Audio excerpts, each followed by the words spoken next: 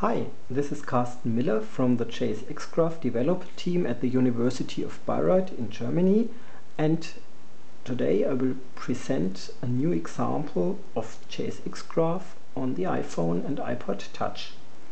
I'll go to Safari, and here I have a bookmark with my examples,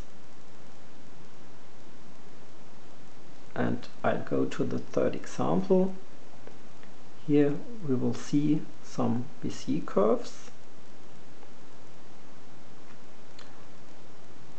With a double click I can zoom this construction, and now I can just put my finger on some points, and you see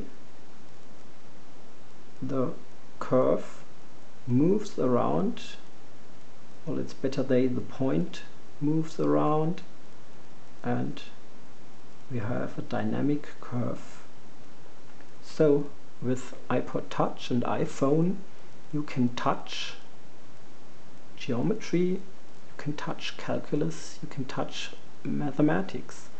See you at jsxgraph.net.